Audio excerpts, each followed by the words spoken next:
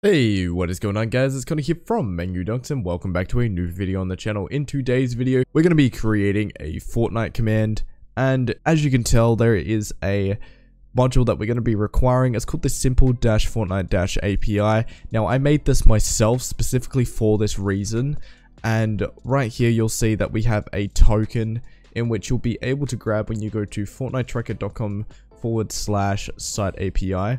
And when you go here, you can click manage or create API. You can obviously create application, and all you have to do is provide a name, description, a valid email address, and then you'll be able to grab the API key here. Now what we're going to do is we're going to start off by checking if there was any arguments provided, and more specifically we're going to check if there is the first argument provided, and if not, we're going to return a message saying please supply a username with a full stop there. Then after that, what we're going to do is if there was a second argument provided, and we're at the end, and lifetime solo duo, and then finally but not least I think it's just squad. If none of these are provided, we're just gonna basically return. We're gonna check if the args1 includes that, and if not, we're gonna return message.channel.send.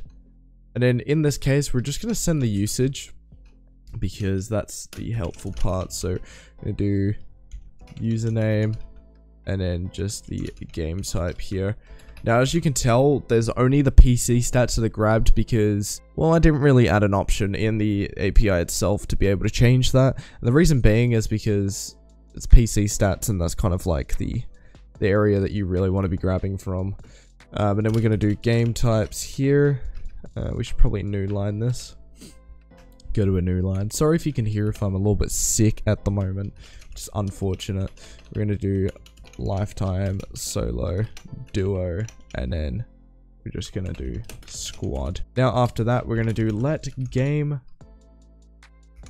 type equal, and we're gonna check if the args1, we're gonna use a ternary operator here, and then if args1 is provided, we're gonna use the toLowercase method here, toLowercase function, oh, not double, and then if not, we're just gonna provide it with lifetime. Now obviously you can go back and add your semicolons if you see that you want to do that. Sometimes I do it, sometimes I don't. Next comes the fun part. So we're going to do let data equals await, fully using the asynchronous function here. And then we're going to do client.find. Find is the method that we're going to be using, and args0 is the username or parameter we're going to be passing to the package here. Next, we're going to do if data is provided, if data is provided, and then the data.code is equal to 404. 404 is returning null or unable to find the data. We're going to send a message to the channel saying unable to find a user with that username. Now, you don't have to use this. You can just do if data, you can just do respond with the data, because of the fact that in the package itself, if it can't find a user with that name, it will throw an error. And actually no, I've made it so it just returns an object, which you can take full advantage of. So next we'll do const image. Now what I've done is I provided a Fortnite image that you can use in the return data. You don't have to use it, you can use your own. Const, and then what we're going to do here is we're going to get the core information. So we're going to look for score per min, we're going to do win percent, we're going to do kills, we're going to do score. I actually think I changed that to, I swear hands down I changed it to ratio. Next what we're going to do is after score we're going to get wins KD, and then we're going to do matches. And then we're going to have this look for data with the game type here. Next after this, we're finally going to get to the part where we're going to be adding the embed. So const embed equals new rich embed. As you can see at the top here, we've required just a rich embed from the discord.js package here. Next, what we're going to be doing is we're going to set the color to cyan, and as you can see, we have required the colors.json that we have. Next, what we'll be doing is setting the author of the embed, if I can get there. And then in here, we're going to do Epic Games, Fortnite, and then dash username here. And that's going to be calling the first responded information. Next, what we're going to do is set the thumbnail, and we're going to set the thumbnail to image.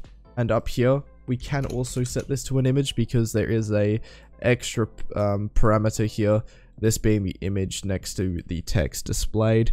Then we're finally going to get to the point where we're setting the description, and then we're going to be using strip indent from the common tags module up here. What we're going to be doing is game mode, and as very similar to the help command, we're going to be doing game type slice 10 here dot to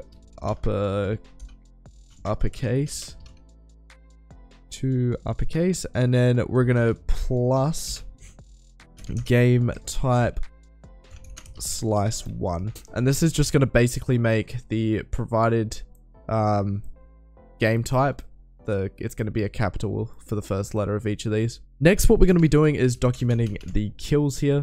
So kills, and then we're going to do kills using an OR operator and setting it to 0 if there is no provided information. Next is score, and we're going to do score with an OR operator stating 0.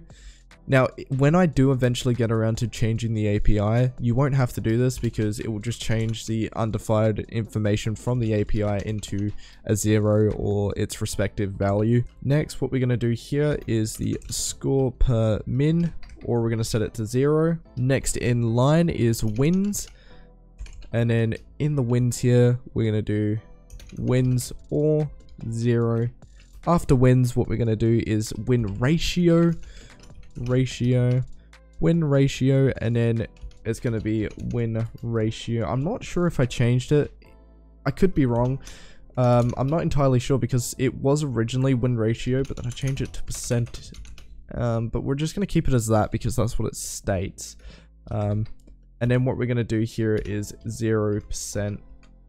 Next in line is our kill death ratio, and you can just say it to your KD. Kill death ratio, and then we're just gonna say it is our KD, as we have here. We're almost to the end, and our KD, if it isn't provided, will be 0.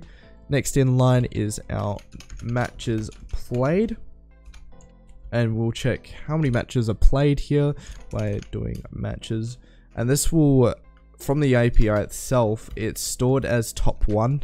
So this is how many matches are played that you have won. Next in line is our link, and we're going to be using a mask link to profile, and then we're going to be doing URL. So that seems to be done, apart from the fact that we want to do set timestamp as well. And then after that, we're going to want to send the message itself. Sorry, we're going to send the embed itself. So that seems to be done.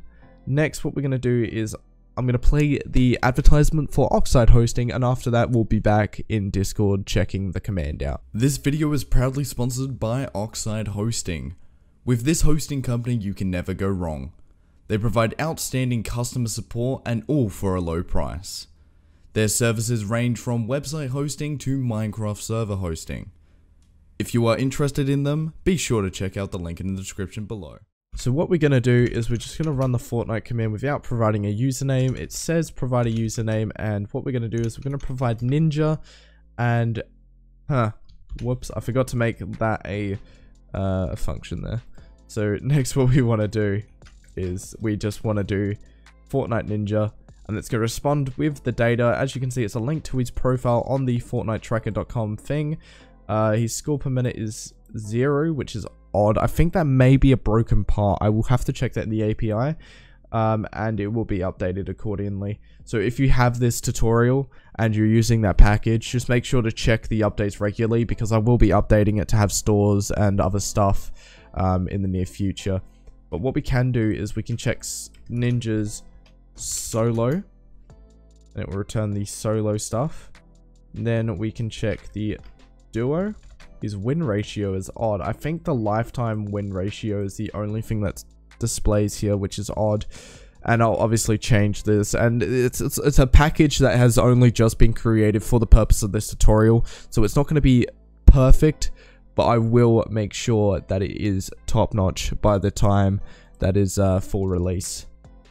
Anyways guys, that's all for today. I appreciate you watching the tutorial, and if not, go check out the code on the GitHub. It's normally uploaded 2 or 3 days after the video is uploaded. Just for the pure fact that we don't want people just copying and pasting the code. We want you guys to go through the code so you understand and analyze the code.